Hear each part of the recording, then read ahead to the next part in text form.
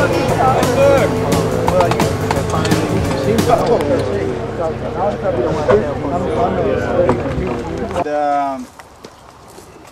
am the person that is doing the research here with the dragon fruit. I'm a farm advisor in San Diego County, and the main reason we're doing this is as avocado prices and citrus prices and all crop prices in San Diego County declines, growers were looking for alternatives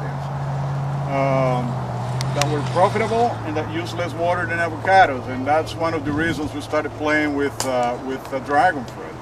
It met some of those qualifiers.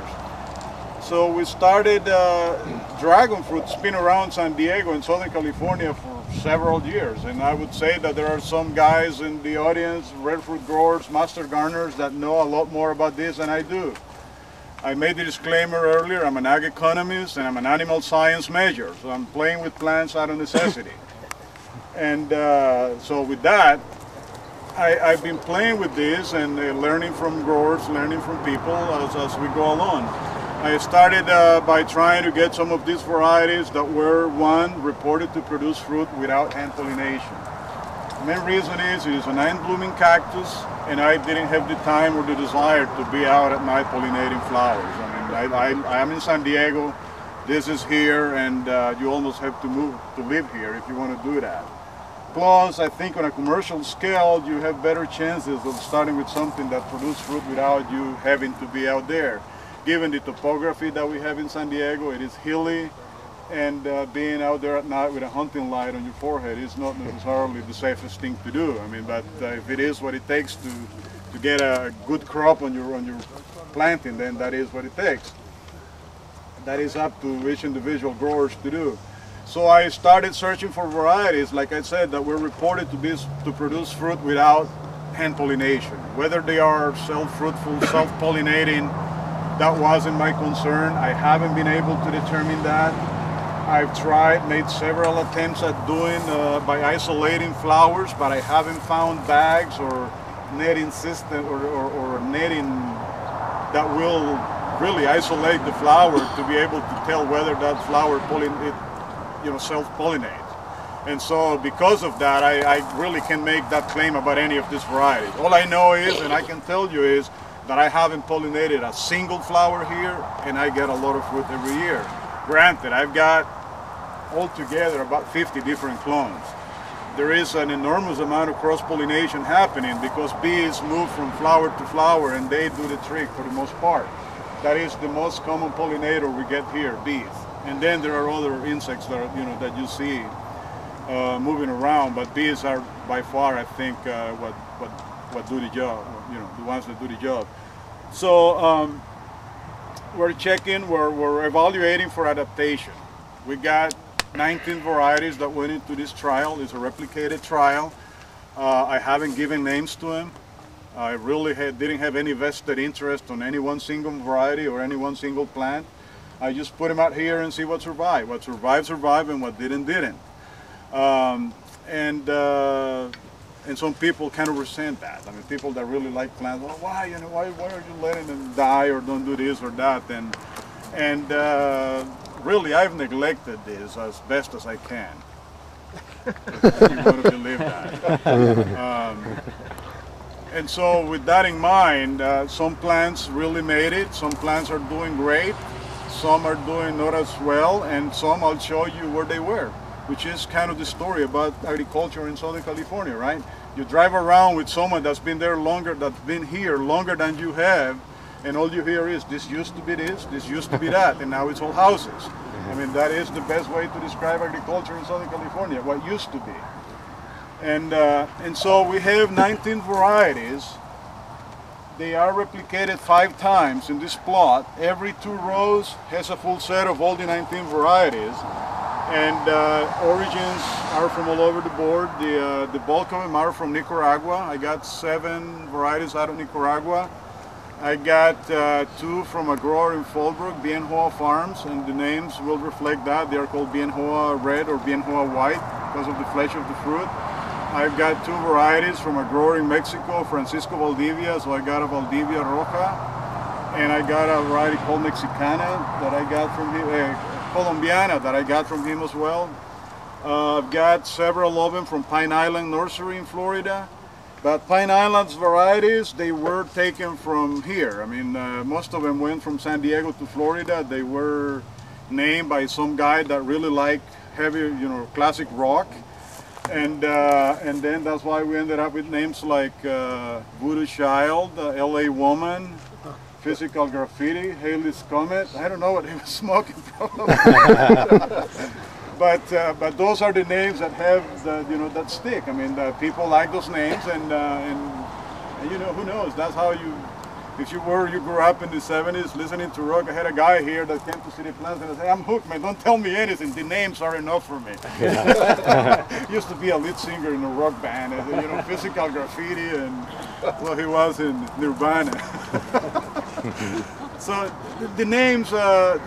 That also leads to a problem with dragon fruit, and it is that because of lack of name varieties and the fact that it propagates easily and it's popular among red fruit growers, and they exchange plant material from one to the next, and then you end up with a guy liking one variety that he got from someone else. He gives it a name, names it after his wife, after his daughter, and if he didn't like it much, perhaps after his mother-in-law, whatever. But that's how names, you end up with a bunch of different names. So a lot of names here are duplicates, like Colombiana and Yellow Dragon is the same, Solenicerius megalanthus.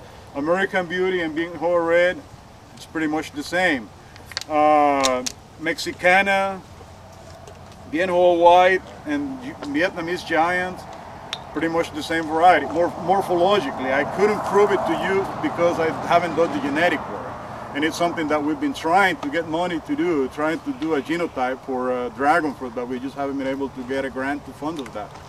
And the other thing is, when you buy this kind of material, you trust your nursery, and you get plant material that these three plants, I can tell you with certainty that they are the same because I caught them from the same plant.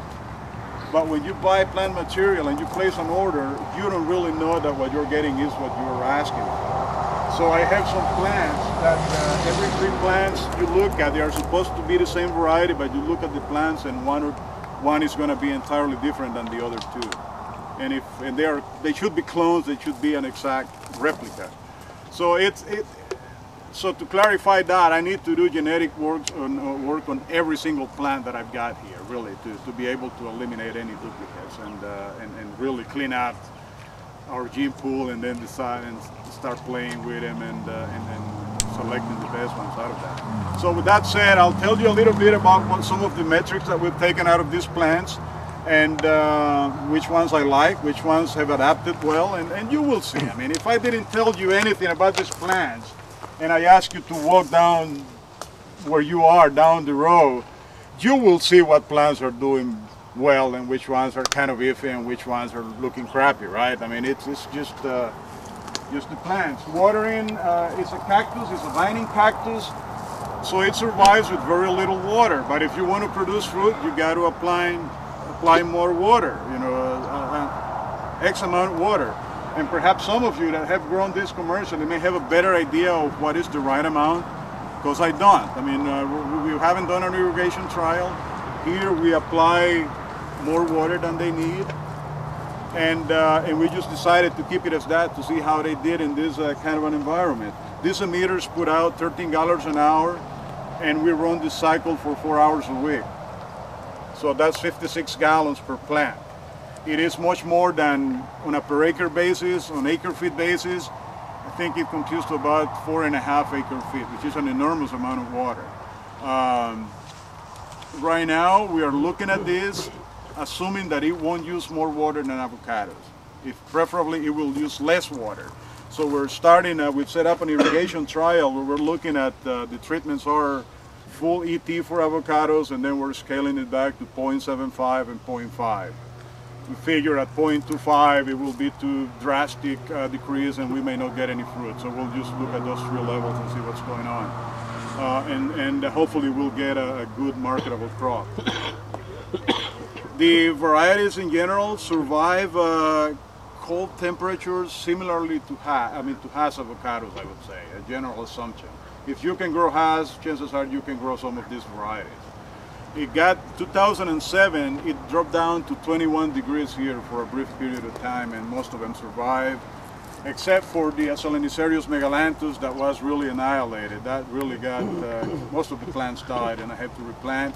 And some of the Guatemalenses, that includes the Bienhoa Red and American Beauty, and some Delight also got damaged really bad by the cold weather. But most everything suffered damage, but you know, we pruned them, cleaned them up, and they came back. This variety here is 2 years younger than the rest of them, because it took forever for the cuttings to get going and to get enough plants rooted to put them on the field. But this is Armando, actually, not Armando. There's misspelling there. Armando is the name of a guy I got these cuttings right on the border between Honduras and Nicaragua. And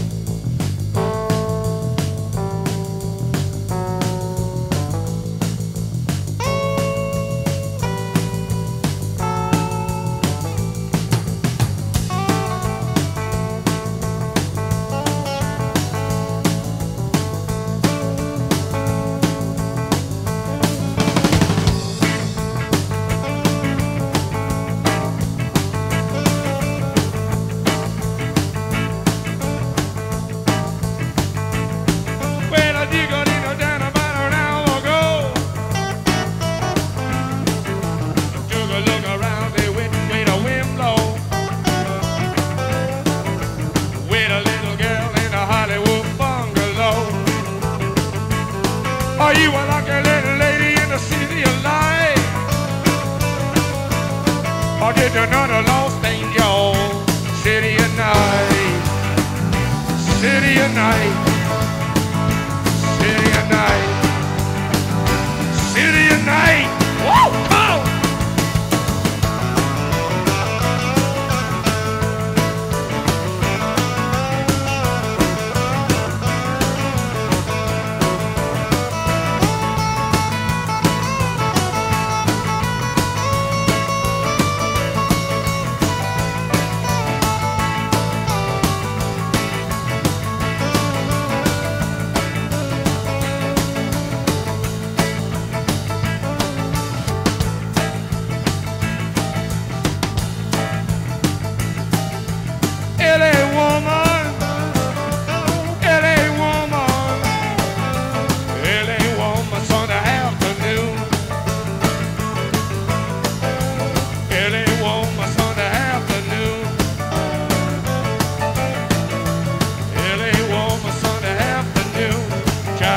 Suburbs into your blues, into your blues, yeah, into your blue, blue, blue, into your blues.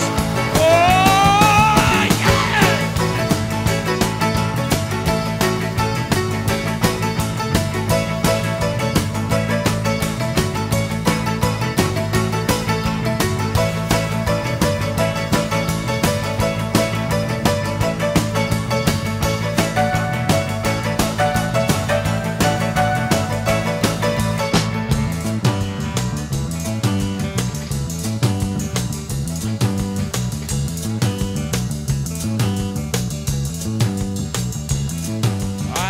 Your hair is burning, hills are filled with fire. If they say I never loved you, you know they